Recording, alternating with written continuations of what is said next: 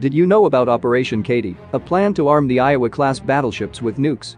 During the Korean War, they took the U.S. Army's Mark 9 tactical nuclear artillery shell and modified it for battleship use, and the nuclear shell became known as the Mark 23 Katy nuclear projectile. 57 projectiles were produced between 1952 to 1956, and 3 out of 4 battleships were outfitted to carry the Katy shells. The USS Iowa, New Jersey and Wisconsin each had 10 nuclear projectiles and 9 practice rounds. Operation Katy literally turned these battleships into the world's most powerful nuclear artillery.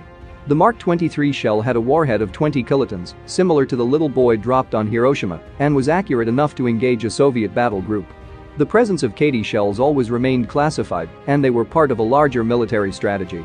In 1962, all the shells were removed from the Iowas, but in 1957, the USS Wisconsin did fire a practice round, and the body of that shell is on display at a museum in Albuquerque City in New Mexico.